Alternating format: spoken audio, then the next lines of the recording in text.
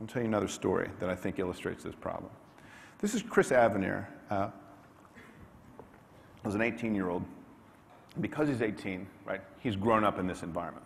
By the time he was 5, the internet was public. By the time he was 10, the public web was well on the way to being built out. By the time he was 15, MySpace, Friendster, Facebook had all launched. And before he was 20, he goes to college.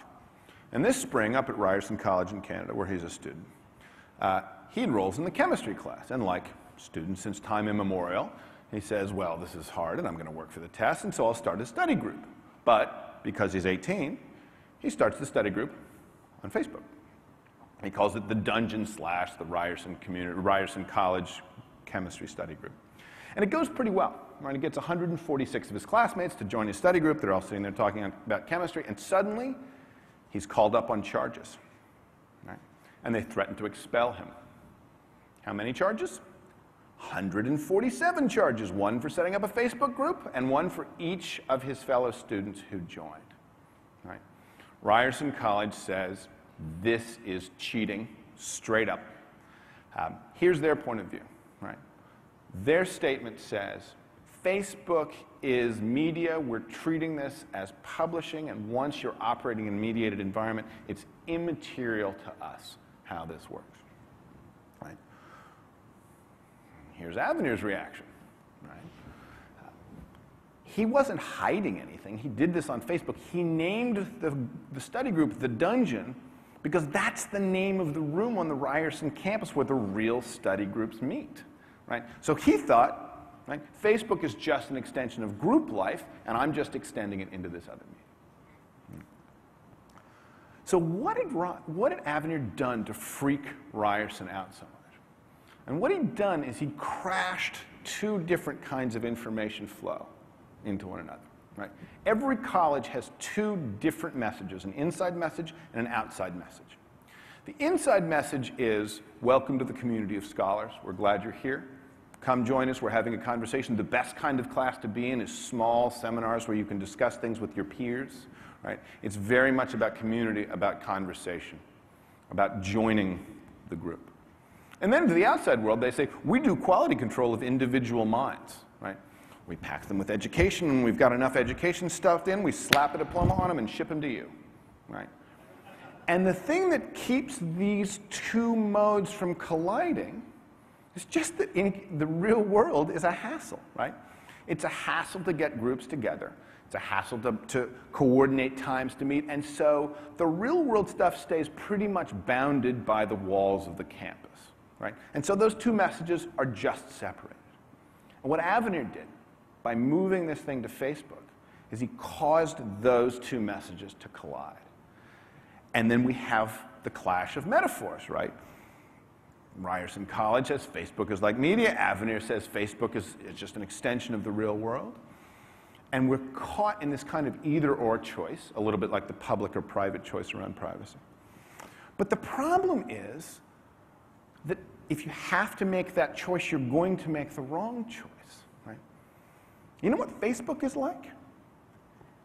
It's not like a fax machine or a mimeograph, and it's not like a meeting in the basement of Ryerson College. Facebook turns out to be a lot like Facebook, right? That there is no metaphor that can be picked up and slapped onto it that will tell us what to do about it. Facebook is different than what's gone before. In fact, if it wasn't, it wouldn't get any users. Facebook is only worth spending time on because of that difference. And so there is no simple solution to this problem, right? Avenir obviously has a point. He's been invited into an environment where group conversation is the norm. He thought he was doing the right thing. But for all of Ryerson's terrible overreaction, they have a point too, right? Because even though there are study groups that meet in the real-world dungeon on the Ryerson campus, none of those tables seat 146, right? If you have a small study group, half a dozen people, and somebody comes in and says, you know what, I'm really just here to mooch off you guys. I just want to know the answers to the chemistry test, and I'm not going to participate, you get kicked out. Right? Small groups defend themselves against free riders. Large groups don't. Right?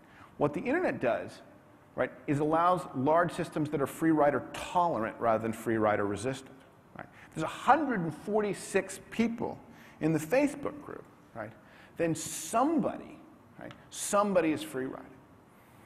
And so it isn't about information, access to information. There's more information out there, right? We've known the formula for hydrochloric acid for some time now, right? We're not asking the students to figure it out because we need to know it. We're asking the students to figure it out because we need them to have experience figuring things out. Right? And this is, I think, exemplary of the filter failure issue. When you see the Ryerson College Chris Avenir fight, not as a fight over information or access to information, but rather a fight over flows and access to flows. Right? It suddenly becomes clear that what we're dealing with is not, oh, well, we can go back and put the filter at the source the way we've always done in the past. It really is about rethinking the institutional model. Right? You have to have group conversation. You have to have individual effort. You have to design a system that accommodates both. Right? And we're breaking the system we've got. Part of the reason I think information overload presents itself as such a consistent problem is that we don't have the obvious tools to pick up in the current environment. Using a metaphor of media, using a metaphor of real space, each of those illuminates part of the current landscape, but not enough. We're really pitched forward into a kind of new challenge. Right? Now, this isn't a design problem. I don't think anybody can go out and start coding up the college of the future tomorrow. Right? This is more of a mental shift, right? It's a way of seeing the world that assumes that we are to information overload as fishes are to water. It's just what we swim in. Itzhak Rabin, a man who would know, once said, if you have the same problem for a long time, maybe it's not a problem. Maybe it's a fact, right?